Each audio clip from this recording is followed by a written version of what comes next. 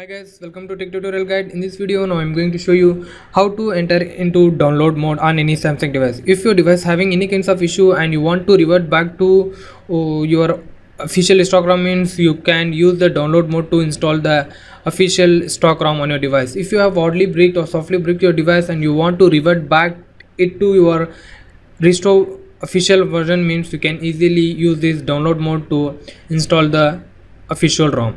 So before that, what you have to do, you need the Samsung device. Then after, just go to power off your device first,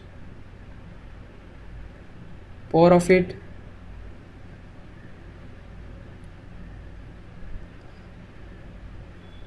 So then after, until to complete the proper shutting down of our device, after hearing vibration sound, just go to press power key, volume down on home key. This combination would be stable on any Samsung device. Just press power key and volume down on home key at the same time, and now it will automatically boot out into the download mode. So here this would be the download mode. So just press volume up.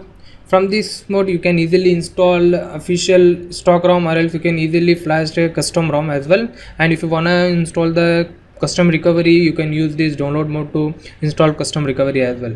So that's all guys, we have successfully booted into the download mode. So that's all guys, thanks for watching. Please like and subscribe my channel and share with your friends. If you have any kinds of doubt, please fulfill in comment section. Have a nice day. We will see you in next video.